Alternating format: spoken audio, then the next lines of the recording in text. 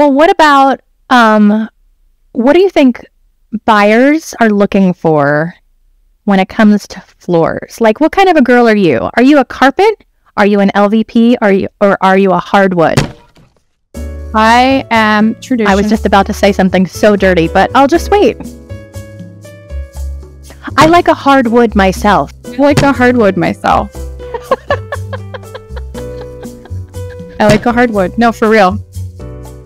Me too. I mean, we have redone our entire house, and it's universally all hardwood. How many times can we say it? God, my husband would love this. I didn't say morning hardwood. I just said hardwood. I like hardwoods in the morning. When I do too. My coffee. Yeah. Hardwoods at night, I'm like, I like sober. I have carpet in my bedroom. There's no hardwood. Okay, enough. So good though. Seriously. Seriously serious. Let's get serious for 1 second. No, that's not. Okay, so you have carpet in your bedroom. I have carpet in my bedroom. I like it that way. I really do. Yeah. I like carpets in bedrooms and then everywhere else hardwoods. So we have hardwoods throughout. It's the original hardwood from 1942 that we've had refinished, and where we added on, we had them match it. So that's easy. You can just get the same stain, and then it looks like it's always been there, like what I have here. But what the solution is, my husband says, I want to get out of bed in the morning and put my feet on something soft. Right. He doesn't want to step on a hardwood. Got it. So you get a big ass rug.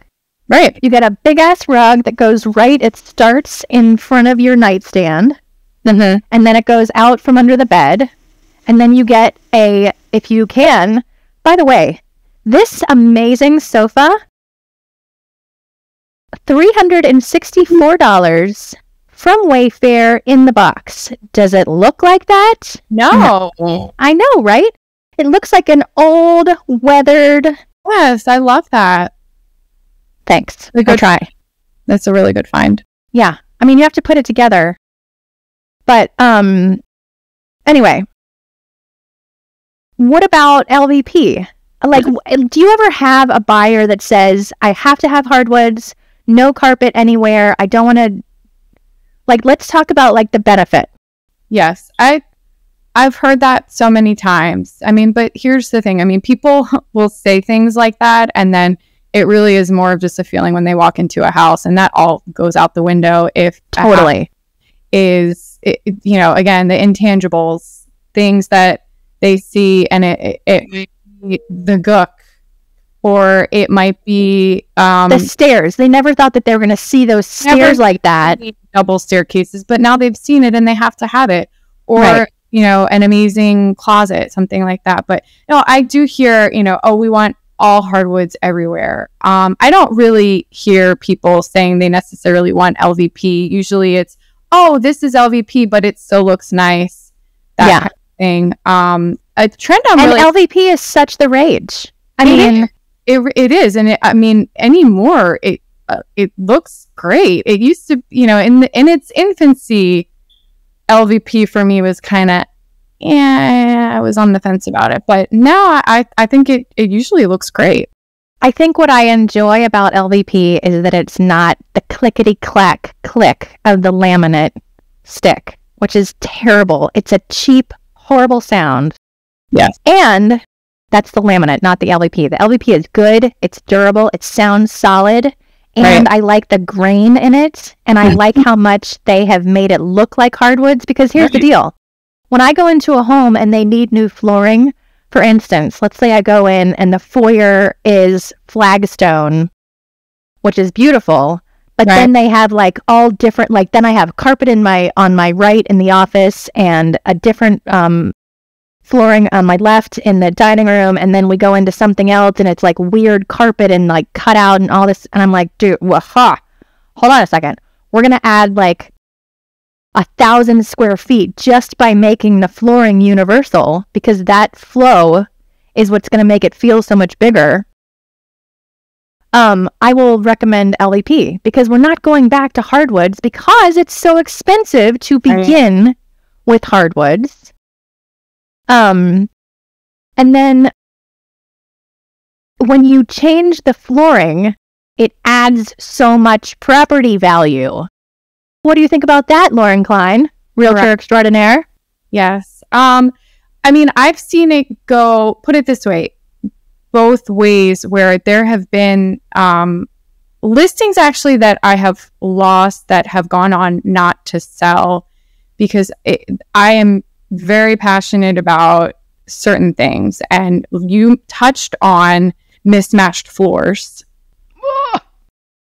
And I lost a listing because I said, we aren't going to be able to sell. And this was 5 or 6 years ago. Again, the market was different, but it's still important. You're still, maybe in this market, you'll sell the house, but you'll leave money on the table. These people, they had mismatched floors. They had, you walked in and it was Brazilian cherry. And then I think prior to moving in, when they bought the house, there was tile, but they decided they didn't want tile on the kitchen. So instead of getting more of the Brazilian cherry, they went with a different type of hardwood, and it was all mismatched. Then you went into the office and it was a whole nother finish. It was kind of a disaster. And I said, no, we really can't, we can't put the house on the market this way. All people are going to do, and all they're going to focus on when they walk in the door is what's going on with these floors. Yeah. There's a whole house. And Lauren, when that happens, they're spending the seller's money already. They're already spending the seller's money instead of putting in a higher offer if it were already finished. Exactly. And done for them. Exactly. And that's like what I was saying about that green shag carpet. Fine, you don't have the money to put in the green shag carpet, but you better fucking find it because they're going to just pass by the pictures when they see the green carpet, and you've just lost so many buyers like that, as opposed to stealing money or borrowing it from your neighbor or coming up with a deal with your stager and your contractor so that you can make it happen somehow. Because it has to be ready for them, or they're going to be spending your money, or they're just going to walk by the pictures in the first place. And they're going to pass it by. I mean, that house ended up sitting, and it was, I think, maybe after 4 price reductions. And the funny thing is, I was the one that saw the potential in that house. And after multiple price reductions, I called a friend of mine, and this, again, just a reminder, this is a listing I lost. I called a friend of mine and I said, hey, if you can look past the floors, they just did another price reduction on this house. It was in my neighborhood. And I said, obviously the neighborhood's great. I love it. You can get a great deal on this house. And I ended up bringing the buyer. Thank God, because you said it's just the floors, isn't it? I said, look, you're going to have to look past the floors. Just try to look past the floors. But this was after, I want to say, like $70,000 in price reductions. Unbelievable. And $70,000, I mean, if you think about replacing floors, which would go from $5,000 to $7,500. Right. That is so much more to lose.